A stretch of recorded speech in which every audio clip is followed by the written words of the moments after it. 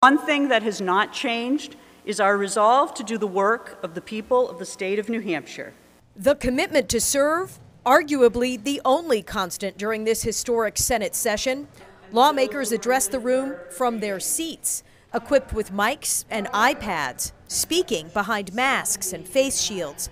20 omnibus bills on the agenda covering issues like reproductive rights, death benefits for public works employees, and minimum wage.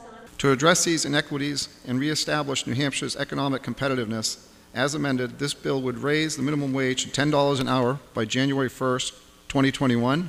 This session live streamed, as were committee meeting hearings, in an effort at transparency during the stay-at-home order.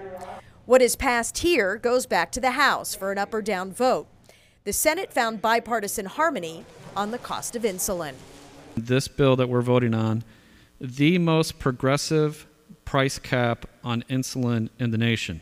About 130,000 people in New Hampshire have diabetes, and that is about 1 in 10 people. And I think, for the Senate President, for myself, it really got our attention as to why we had to get to yes. Another first here at the State House, air conditioning, and only a select few were inside to enjoy it. In Concord, Amy Cavino, WMUR News 9.